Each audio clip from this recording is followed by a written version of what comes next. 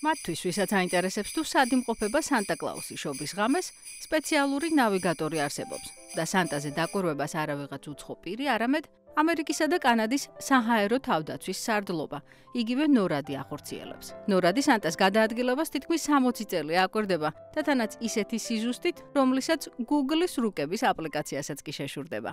We use our radars that are over the northern tier of North America. ვიყენებთ რადარებს, რომლებიც ჩრდილოეთ ამერიკის კონტინენტის ჩრდილოეთ ნაწილს აკვირდება. ამ სატელიტებს თერმული ენერგიის დანახვა შეუძლია. ეს კი რუდოლფის წყვირია. რამდენიმე წლის წინ მსოფლიოს გარშემო სპეციალური კამერები დავამონტაჟეთ, რომლებიც სანტაზე დაკვირვებაში გვეხმარება მთელი მსოფლიოს გარშემო. მას შემდეგ, რაც სანტა ჩრდილოეთ ამერიკის საჰაერო სივრცეში შემოვა, შეგვიძლია მისთვის სამხედრო თვითმფრინავებით ესკორტის უზრუნველყოფა თუ ეს მისი უსაფრთხოებისთვის საჭირო გახდა.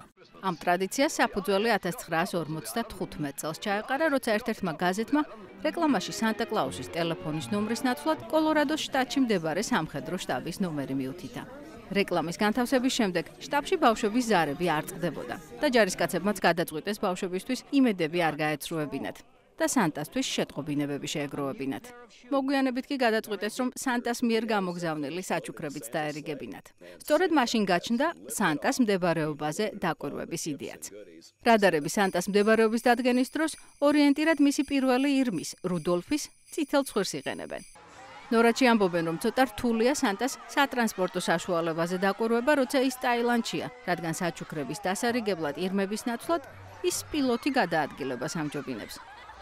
საშობაო პერიოდი მსოფლიოს გარშემო საქველმოქმედო ღონისძიებების გასამართად ერთ-ერთი ყველაზე პოპულარული დროა. მაგალითად, წელს მადრიდში სანტას სამოში გამოწყობილმა 7000-მა ადამიანმა მიიღო მონაწილეობა საქველმოქმედო მარათონში, რომლის შემოსავალიც ონკოლოგიური დაავადებების მქონე ბავშვების ფონდებში გადაირიცხა. უნგრეთში ქველმოქმედებას სხვაგვარად მიუძღვნენ. სანტას კოსტიუმის ნაცვლად ადამიანები საცურაოდ გამოეწყნენ და მარათონი -1 გრადუს ყინვაში გაერბინეს, მათი მიზანიც ბავშვთა დახმარება იყო.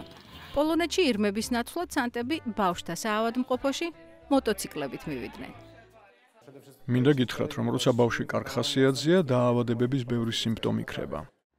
ამერიკაში მეინის შტატში სანტა კლაუსებმა საქველმოქმედო ღონისძიებას ათხილამურო კურორტზე მოაწყეს და თან უჩვეულო სანახაობაც უზრუნველყვეს.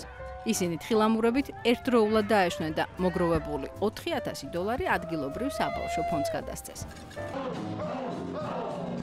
ერთი რამ უნდა აღვნიშნოთ, ყველა სანტა კლაუსი სანტად არ იბადება. მაგალითად, ბრაზილიაში ნებისმიერ მსურვალს შეუძლია ისწავლოს, როგორ გახდეს სანტა. ერთ ღამეში ირმებით მთელი მსოფლიოს შემოფრენა მათთვის ალბათ რთული სასწავლი იქნება, მაგრამ სხვა ყველაფერს თავს თავისუფლად ართმევენ. ამ პროფესიას იმის გამო დავეუფლე, რომ ვფიქრობ კეთილ საქმეს ვაკეთებ და ღმერთთან თავს უფრო ახლოს ვგრძნობ. ლაპლანდიაში კი შობის წინასაღამოს მისმა დამხმარეებმა გვაცნობეს, რომ სანტამ დაკავებული განრიგი რამდენიმე საათის წინ ერთ-ერთი ირმის თოვლში გასეირნებით დაიწყო.